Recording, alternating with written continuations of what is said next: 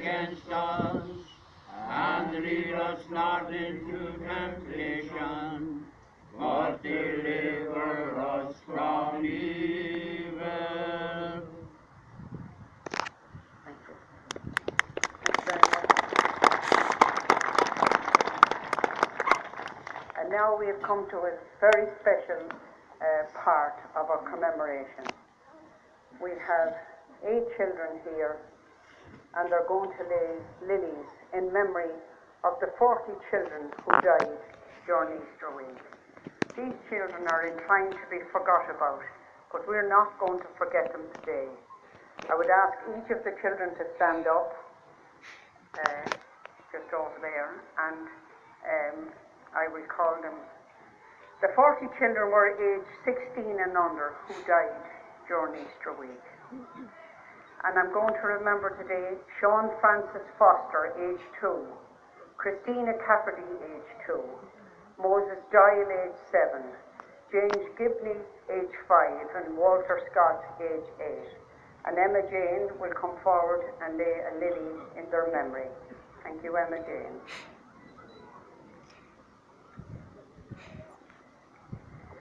We want to remember Patrick Ivers, age 14, William Fox, age 13, Patrick Peterson, age 12, Charles Darcy, age 15, and Mary Kelly, age 12.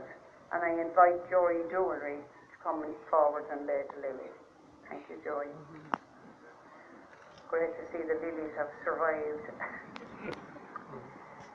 We'd like to remember Christopher Andrews, age 14, James Fox, age 16, Neville Friday, age 16, Christopher Hickey, age 16, and Sean Healy, age 14. And I invite Gregory Phelan to come forward and lay a lily in their memory. We'd like to remember Philip Walsh, age 11, Bridget Stewart, age 11, William Mullins, age 9, Eugene Lynch, aged 8, and Michael O'Toole, age 14. And I invite Summer Dooley to come and lay her lily. Thank you, Summer. We'd like to remember William Sweeney, age 14, Madge Veal, age 13, Patrick Ryan, age 13, George Percy, age 9, and Eleanor Warbrook, age 15. And if I'd like to invite Dwyer Murphy to come forward with your lily to lay in memory. Thank you, Dwyer. We'd like to remember Bridget Allen, age 16, Mary Ann Brunswick, age 15, Christopher Carthart, age 10, Sean Healy, age 14, and James Kelly, age 15. And I'd like to invite Emma Dowling to come and lay her lily in their memory. Thank you, Emma. We'd like to remember Charles Cabinet, age 15, Patrick Kelly, age 12, John Kerwin, age 15, Bridget McCain, age 15, and John Henry McNamara, age 12. I'd like to invite Lily Ryan to come and lay her lily. Thank you, Lily. I'd like to remember Joseph Murray, age 14, William O'Neill, age 16, Mary Redmond, age 16, Christopher Whelan, age 15, and an infant that had no name was approximately 6 months old. And I'd like to invite Alana McCutcheon to lay the last and final lily in their memory. Thank you, Alana.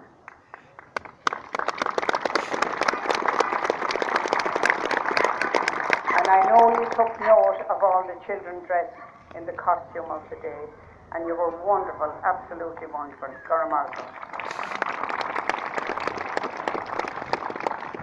Now I'd like to invite Betty Murphy to lay a laurel wreath in memory of the 7 signatories and the volunteers of 1916. And David is helping me there. Betty is laying it in memory of Joseph Mary Plunkett, Sean McDermott, Corey Pierce, Thomas McDonald, Thomas Clark, Eamon Cannon, and James Conley.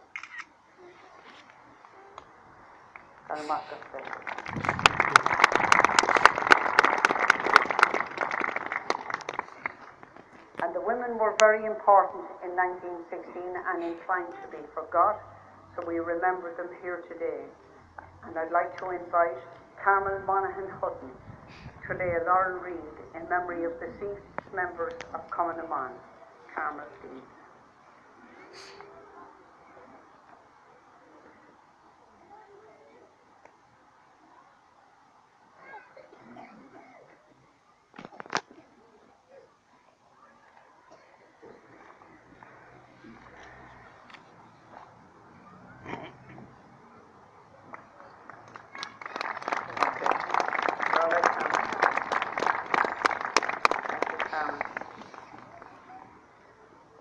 And now I'd like to invite the members of the Traynor family. They're going to, I think it's Tina and Sinead, going to lay a wreath in memory of the volunteer, Thomas Traynor.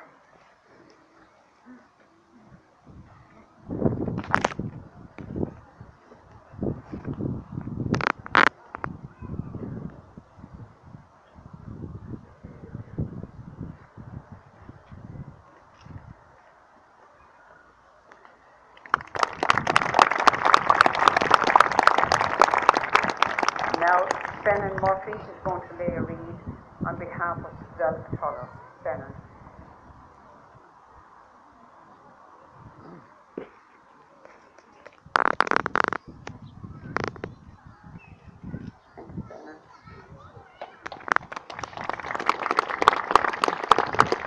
And at this point in time, if anybody else has any wreaths now they want to lay, now is your opportunity.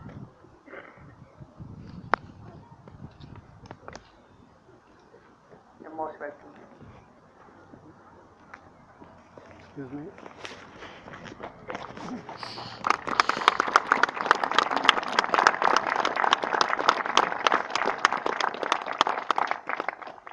That's Pat Nolan is laying it in memory of the original committee. Thank you, Pat.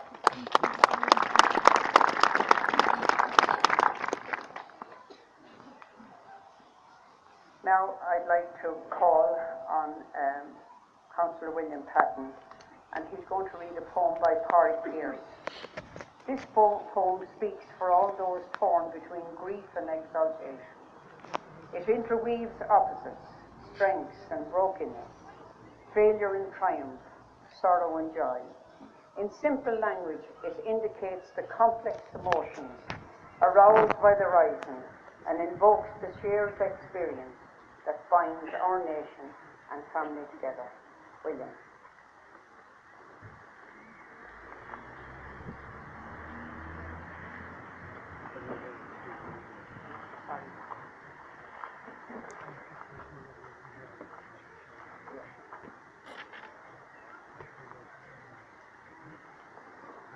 I do not grudge them, Lord. I do not grudge them my two strong sons that I have seen go out to break their strength and die. They and the few in bloody protest for a glorious thing. They shall be spoken of among their people. The generations shall remember them and call them blessed. But I will speak their names to my own heart in the long nights. The little names that were familiar once round my dead heart. Lord, thou art hard on mothers. We suffer in their coming and their going. And though I grudge them not, I weary of the long sorrow. And yet, I have my joy. My sons were faithful, and they fought.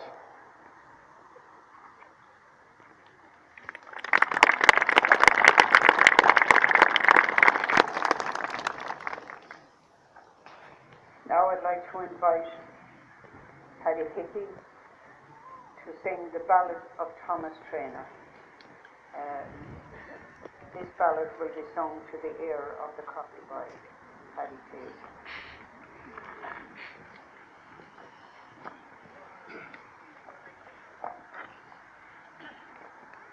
'Twas early, early on a Monday morn, as the birds all sang at the flush of dawn.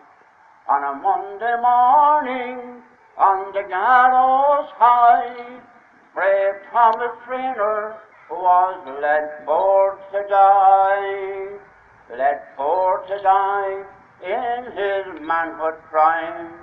No flags did flutter, no bells did chime, but the rosary spoken came sweet and clear from the people all gathered round the jail gate near.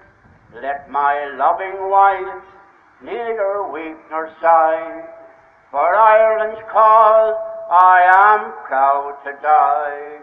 I am proud to die, though my children dear a father's voice never more shall hear.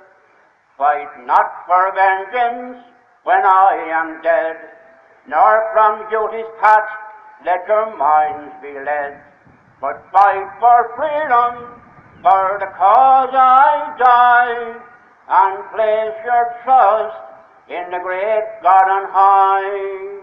Like music soft on the morning air, the people's voice rests in murmured prayer.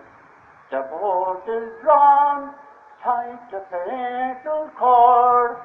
Thomas Traynor's soul is now safe with God. The sacrifice for his land is made.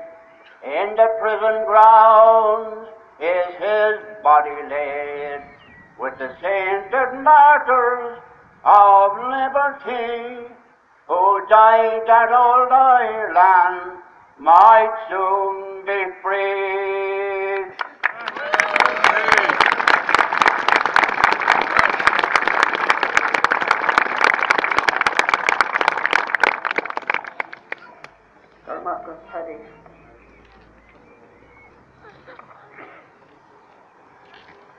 Now, I would ask you to refrain from applauding for the next 3 items, please.